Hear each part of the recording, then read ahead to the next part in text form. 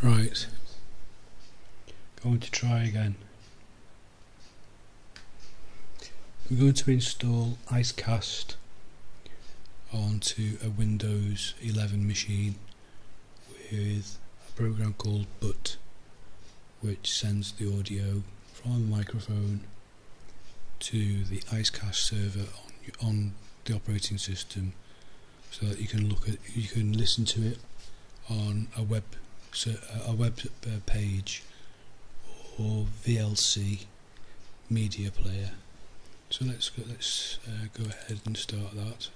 I've done it a few times, but I've had a couple of hiccups. Icecast for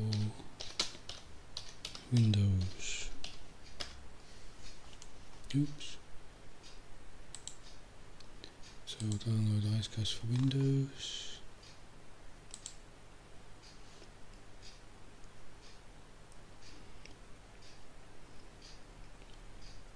And then once that's done, we'll install it.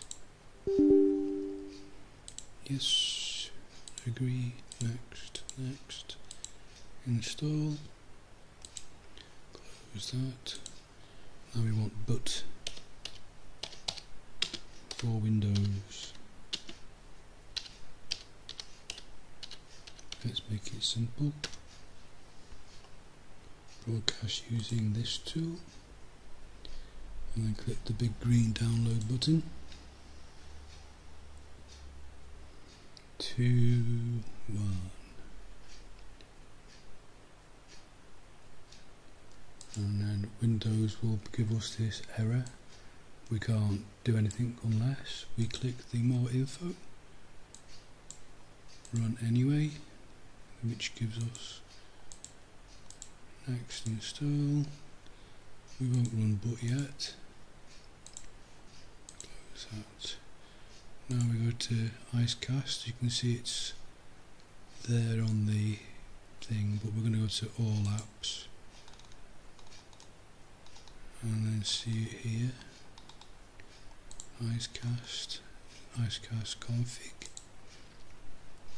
If you've got your microphone connected to the you want it connected to the internet, this is where you change your password from hackme in these 3 places to change it to something more secure. But the source password is hackme. We're going to leave that with hackme. Anyway, if you change it, make sure that you click the save. So that's that. Right, we're going to run Icecast now. So go to more apps. Click Icecast, and we're going to run Icecast console, and we're going to let that run on the taskbar. Open up Butt, click settings, and go to add a server, and we're going to call it server for simplicity, and it's an Icecast server we're sending it to, so click Icecast. The address can be either the IP address of the computer that you're using, but I'm going to put localhost, which does the same job, and the port is 8000, and the password that we left in Icecast was hackme, and the mount point is stream. Icecast user was source, and we know that source was hackme, so we click add, and we go to audio settings. You click your microphone there for whichever one you're using. If it's a USB mic, select your USB mic from the list down there. As you can see, mine's a bit overpopulated, but that's the one that seems to work for me. And we want channel mode and sample rate at 48 kilohertz, and the codec is MP3 320. But if you click the little cog, we can just make sure that everything's at the best rates. The higher the number, the best. We want that on the best everything. So anyway, you can choose the other ones if you wish, but we're sticking to MP3 just for simplicity. Stream, we can just leave that. All the others we can just forget about those. And if we click play, it should connect to the Icecast server, which it has done. So if we open up a web page, it'll probably show the address once I start. Localhost, and we want it stream, and there you go, and there you go. Let's just stop that in case it's messing with my audio.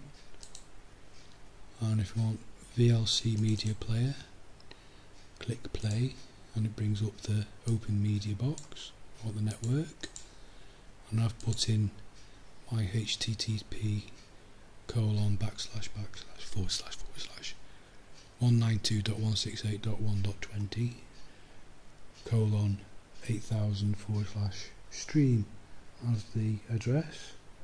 You could have localhost in there, of course. To replace the IP address, click play. To replace the IP address, click play. As you can see, and if you had that on your mobile phone, on your local network, you could listen to a garden microphone, for example. Listen to the birdies whilst you're lying down on your bed, relaxing, rather than being in the garden. Because sometimes the garden birds make different sounds when there's no humans about, which is quite interesting. Or you can port forward it to another server on the internet, or you could just use your own Icecast server as the internet broadcaster, as long as it's running and you've got a port forward open on your router pointing to your IP address. This one is 192.168.1.20, and if I were to port forward that with port number 8000, then if you knew what my IP address was on the internet, you'd be able to listen into the audio stream right now. But there you go. Anyway, that's the way that works. So I'll switch that off.